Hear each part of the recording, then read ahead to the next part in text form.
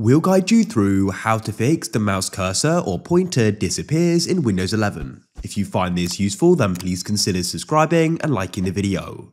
This problem can be really annoying as you're then unable to use it, so make sure it's this full video. To get started, press the Windows key and X together like so, and you'll get this list of options. With your up and down arrow keys, you need to go down and find Device Manager, select it and press Enter and it should open. Then press the Tab key on your keyboard until you can go and have the option selected here, and use your arrow keys to go down until you go and find Mice and Other Pointing Devices. Press the right arrow key to expand it and you'll see the different devices here. Yours may call something different, it doesn't matter. With one selected, press Enter and it should open up. Press the Tab key until the top row is selected and use the arrow key, which is the right one, to select Driver. Then press Tab until Uninstall Device is selected. Press Enter and you can then confirm your decision by pressing Uninstall Device.